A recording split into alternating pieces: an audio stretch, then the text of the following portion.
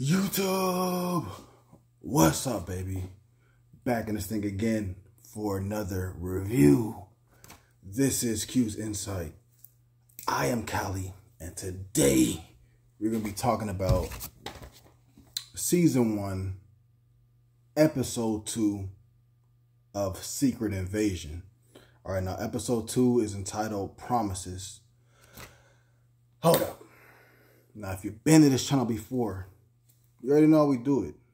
We started off with the premise, 3 favorite scenes, and then the grade. And then we on to the next one. Alright? So, again, Season 1, Episode 2 of Secret Invasions. Episode 2 is entitled Promises. Okay? Everything is all in well, except for this pimple right here. Alright. But anyways, so we start off with, we start off in 1997 in London. We see Fury helping out with the Skrulls, and this is Fury when he's like in his youth, okay? And you know, we're kind of seeing how he's been helping out the Skrulls, not just now, you know, but just throughout his whole life, ever since he's been included in the situation, you know, with Carol Danvers and everything like that, because that's when the Skrulls were kind of introduced to the Marvel Universe. Anyways, so we're following that, okay? So we see him meet the younger Skrulls. We see him meet a certain Skrull named Gravik, which, you know, Gravik is the Skrull that is this ultimate bad now, right? He is the one that is leading an attack on Earth and wanting to make Earth a place of peace for Skrulls all around, okay? Because this is what he was promised from Nick Fury, but you know, just was neglected of getting that. So, you know, him putting so much belief and hope into Nick Fury within these words of, I'm going to make your people basically one of our people. You're going to be living on Earth amongst the rest of civilization, and everything's going to be a-okay, where in which it never was. Okay? So we understand Gravik's role here, and we understand the fight that he has. The cause, his cause is just for his people. And this was something that was promised to him that was neglected, you know, to ever come to fruition. Okay. So, anyways, we see that he is brought to Nick Fury by another Skrull named Vara. Okay.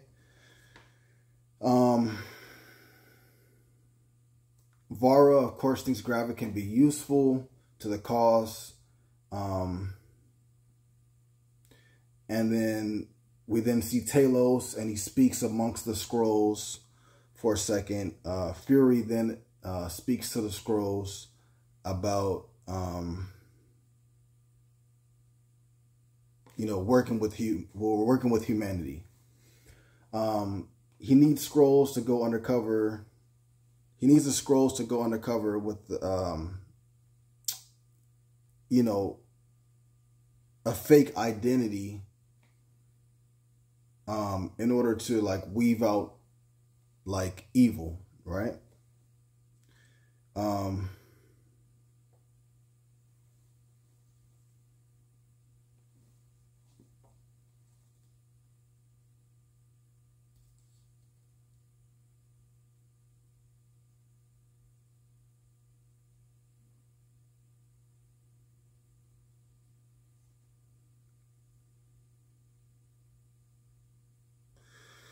So then,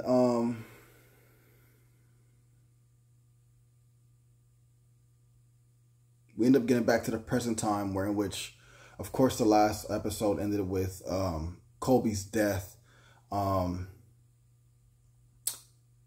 and Nick Fury being framed for that death by Gravik impersonating Nick Fury when he killed Colby. Okay, so from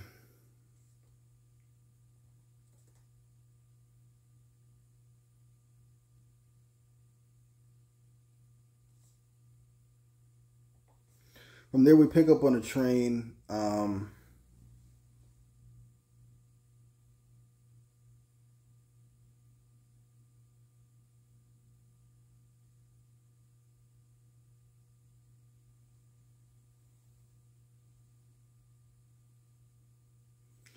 And we see that Fury and Talos end up having a serious like talk. Like it first starts off like really friendly, you know what I'm saying, and just kind of the conversation is driven by finding out what's going on with the whole scroll situation. So, you know, you have Fury trying to talk to Talos and find out just anything that maybe he doesn't know already. Okay. And in the conversation, you end up having Talos tell Fury that basically he sent out a message to all of his kind that were, you know, for the same cause, to come to Earth, and they are already on Earth. So there's like 1 million or 1 billion, you know what I'm saying, scrolls here, right? You know what I'm saying, on Earth, right, at this point. And Nick Fury is basically mad because he didn't know that. And then just saying, like, you know, just us as a civilization, bro, like, the races that we have within this whole, you know, place that we live on Earth, we have so many problems. Like, we don't have any more room for another race or you know, civilization to come amongst us to try to live here, you know, fully, you know what I'm saying? Because we're already full and we already have so many problems. So it was an interesting conversation that they had. And in the end of the conversation, we see Talos go his own way, and we see that Fury basically told him to do so. Okay.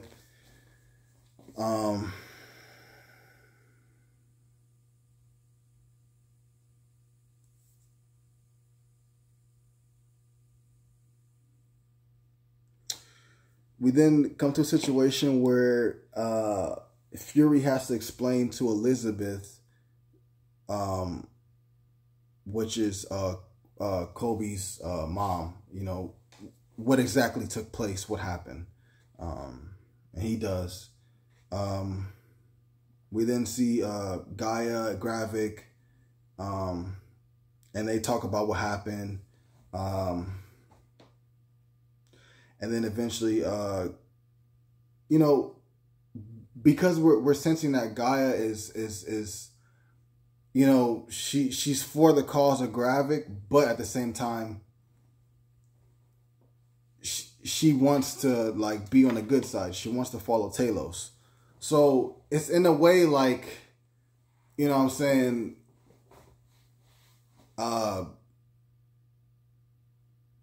Talos has Gaia under his you know what I'm saying, like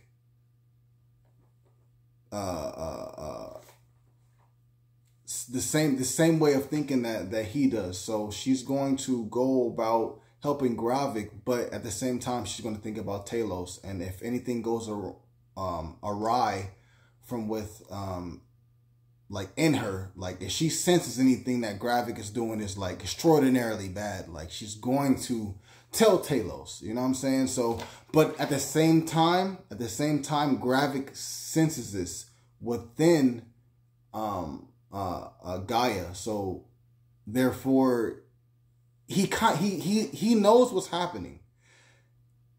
And there's a situation that happens later on where it's like he's trying to tell Gaia that, hey, I know you mess with me and I mess with you, but if you cross me, I'm gonna kill you. Like, and you'll see that later on in the episode. Jesus, a lot of notes, bro. A lot of notes. Let's speed this up. So from there, we see that Gravik goes to a meeting with the higher ups and his council. Okay, and he's talking to him about the plans of taking over, the world for the betterment of the Skrulls. Okay. And then comes a situation where Gravik is actually now going to be like the chief of the Skrulls. Okay, so he's going to be the chief and commander now. Okay, so this gives him a whole nother level of power, in which he is really becoming a dangerous foe, if you will. Okay. You have some of the other Skrulls that are part of the council that do not want to comply with Gravik's way of thinking, and so they hit their way out, and they do not help this Coup Diat do what they want to do now, because now you got certain part of the council, basically majority of the council, wanting to help Gravik do what he wants to do. You have about one or two Skrull council members that were like, nah, we ain't doing that. We going over here. Y'all evil. So that's that situation right there. And the people that do not help out Gravik end up getting back into contact with Talos, in which he figures out, what is going on within their means of what they're planning to do. Okay, so that's that situation. We also see that, yeah. So we got to speed this up, bro.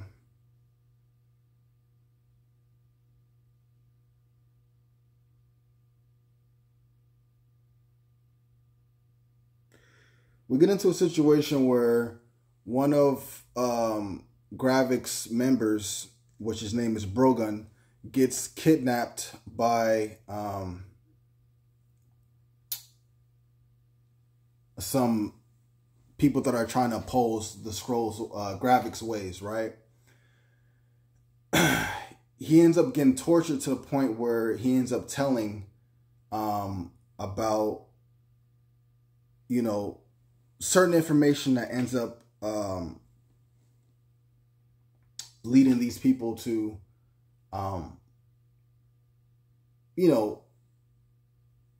cause a stir in Gravik's plan.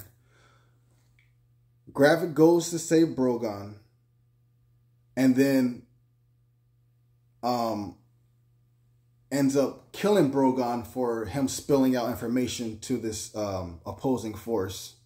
Okay, and this lets Gaia also know, like, hey, like, he knows what I'm doing, so either I'm going to comply with him or I'm not. And if I do, everything's going to be cool. If I don't, I can end up being like Brogan, because Brogan was obviously a left or a right hand to Gravik, and because he betrayed Gravik's way, Gravik killed him. Okay, and he didn't have to kill him, but he did kill him. Okay.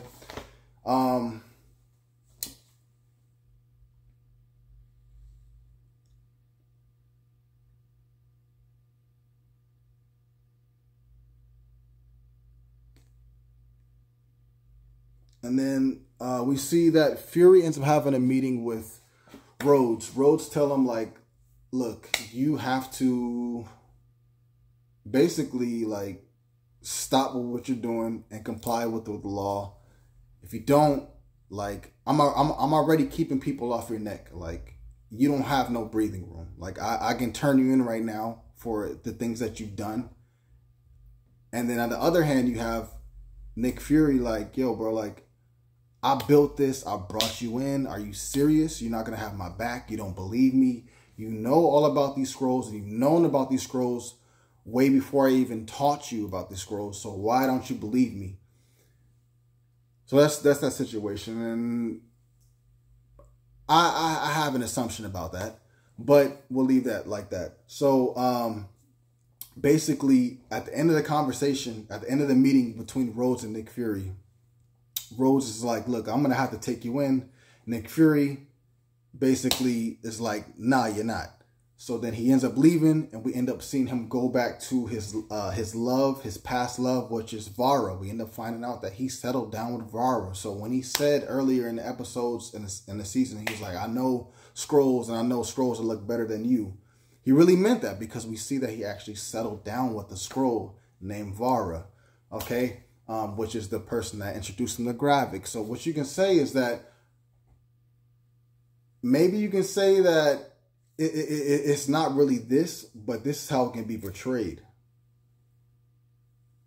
Vara can be somewhat assumed to be Gravik's mother because of the role that she played in his life.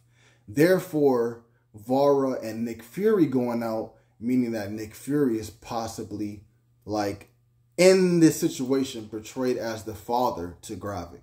So you see this portrayal of, this is my father, this is the dude that, like, you know, da-da-da-da, this is my mother, da-da-da-da, and I was told this and now I don't get it. So now I'm about to just, I'm gonna make myself get it now. You know what I'm saying? So we see Gravik's, like, whole, we see it.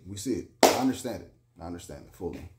But we, like I said, we see Nick Fury go back to Vara, and they just kind of, you know, hug and kiss or whatever.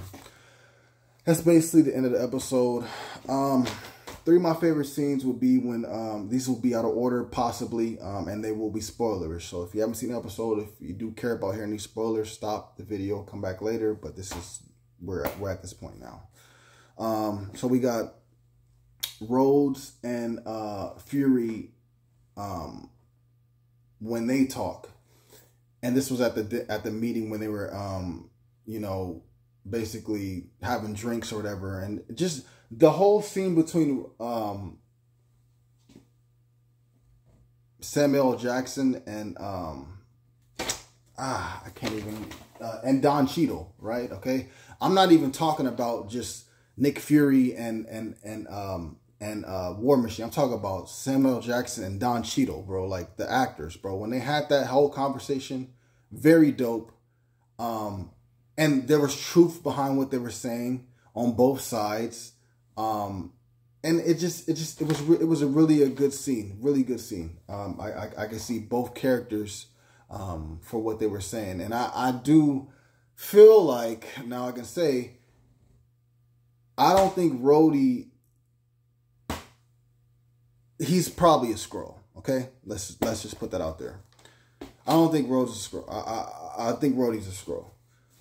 Anyways, my first favorite scene. My second favorite scene would be Gravik saves Brogan. When he goes in and he fights against these opposing force, bro. Taking out everybody, bro. Like, no hesitation. Like, he's a very, very skilled Skrull. And if he gets more power, which is what he's trying to do, we end up finding out he has a plan to make this machine that gives him more power, which I think he's basically going to become the ultimate Skrull. Like, you know, the Skrull that has basically all the powers. The Skrull that basically has the powers of Fantastic Four members, okay? I think that's what he's going to end up becoming from this machine. But anyways, him saving Brogan, bro, was very dope. Just him displaying his skills, very dope to see. So that'll be my second favorite scene. My third favorite scene would be Fury and Talos talking in the very beginning when they had that talk on the train. Bro, both of the actors, and let me turn around and get dude's name right. So Talos, his name is Ben Mendelsohn, bro. The actor, Ben Mendelsohn, bro. And Samuel Jackson have a real talk, bro. And it's just like, on that train, you can just sense everything. You can feel everything. It's a very beautiful scene. And things get hostile, you know what I'm saying? And you can sense that, you can feel that, and you can sense it with the actors, you can sense it with the characters. Beautiful scene. Very, very reminiscent to the scene of Don Cheadle and Samuel Jackson, or Nick Fury and War Machine's scene when they had their bickering and they're talking. Okay, I like, that's why I like both of those scenes. So that would be my third favorite scene. Okay. The grade for this episode, I'm gonna give it a 7.3 out of 10. So definitely not bad, above average to me. I think you should check it out if you haven't. Things are going okay with this show. Not the happiest, but you know what I'm saying, I will definitely continue on. Episode 3 will be coming next, so stay tuned for that. If you guys saw the episode, let me know what you guys thought about it in the comments down below. Let me know some of your favorite scenes. Do you think that this season is still rocking, or you think it just needs to be thrown in the trash, bro? Because, you know, I'm still like, I don't know. You know what I'm saying? I'm like, meh. But let me know about that in the comments down below. Please remember to like, subscribe, and share. As always, this is Q's Insight. I am Cali, and until next time.